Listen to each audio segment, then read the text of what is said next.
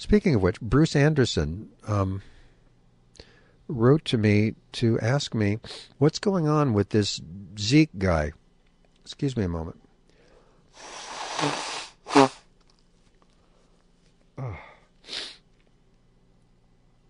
And I answered his question. And here is how he presented it in the Anderson Valley Advertiser.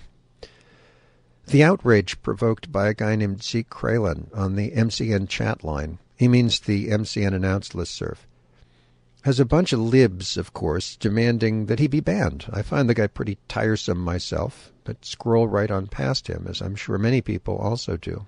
So what's the problem? Why should he be totally non-person simply because he upsets some people?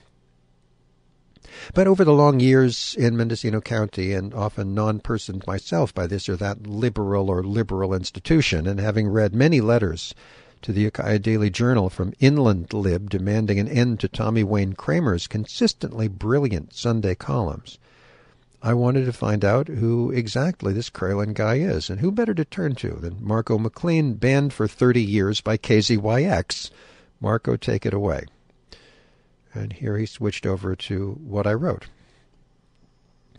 Ezekiel Kralin lives in San Francisco. He's in his late 60s with poor health, bad teeth, and no way to pay to fix them properly, with a true sympathetic Kafkaesque misery story about how and why he can't get proper assistance for the dental adventure. He came from New Jersey. His voice is indistinguishable from Verge Belanger's voice. He's a writer, a gay activist. In the 1980s, he worked in the computer industry. He helps homeless people by fixing broken, discarded phones and just passing them out for music players and recorders and cameras. He maintains websites where he presents his written work. Some of it's autobiographical, some autobiography mixed with fantasy, some religious science fiction private detective noir. He's very prolific. Some of it's pretty good. He's published a book. He used to call me on the air at KNYO and read aloud his latest story and then chat for a while.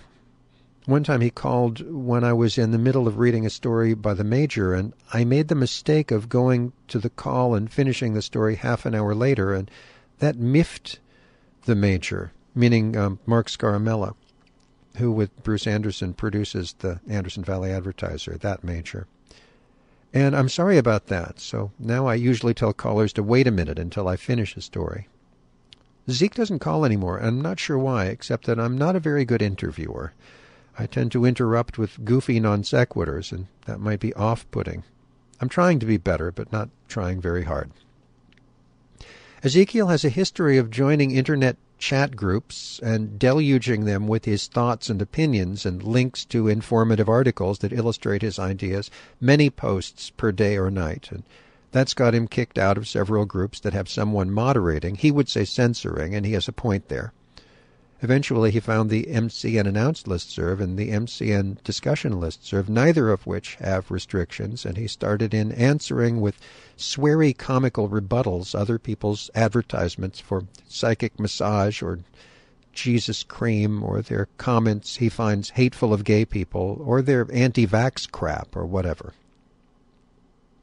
Readers who don't like it can easily block him and never see anything he writes. But generally they don't do that and call it done, because they don't just want to be shut of him. They want him to reach nobody else, because they see him as a spoiler ruining their nice thing for everybody, and everything about the situation pisses them off, so they can't let it go. In other words, they don't just want him out of their inbox. That wouldn't be enough for them. They want to win and for him to lose. They want him to fuck off and die, so they engage with him over and over to tell him so, and they post messages to him and to everyone else on the group to vent their impotent fury at him. Some in the announced listserv have started a private group among themselves to brainstorm a way to make the world clean of Zeke again, and every once in a while something from that group leaks out, and, it's funny and stupid. They've written and phoned MCN to demand that Sage reach in and stop anyone they don't like, meaning Zeke, from using any of the public listservs, and Sage tells them that's not right. Of course he's not going to do that, and Sage gives them instructions all over again to just block who and what they don't like, and they harumph and go sit back down on their thumbs and stew for a while. So that's all been going on for a couple of years now. The latest development is an anonymous coward sneak has been creating and using rotating careless eyeball similar email addresses to Zeke's to post many messages a day to these groups, pretending to be Zeke, to humiliate him, it looks like, or teach him a lesson. Who knows? It might be a group project of the Hate Zeke crowd. And to people who can't or don't care to tell the difference, this is just all Zeke's doing, and the shouters are shouting ever louder to burn the witch. Here's the short and easy solution available to all. 1, make a folder in your email program. And whenever anything appears that offends your nose or that you're just not smart enough to see the fun in, take 5 seconds and add the offending address or key content to the filter that sends it there. If you don't know how to do that, Google for instructions. 2, and/or mark email as junk with a single click if your email program gives you that option, and it will gradually learn the general sort of thing to not bug you with.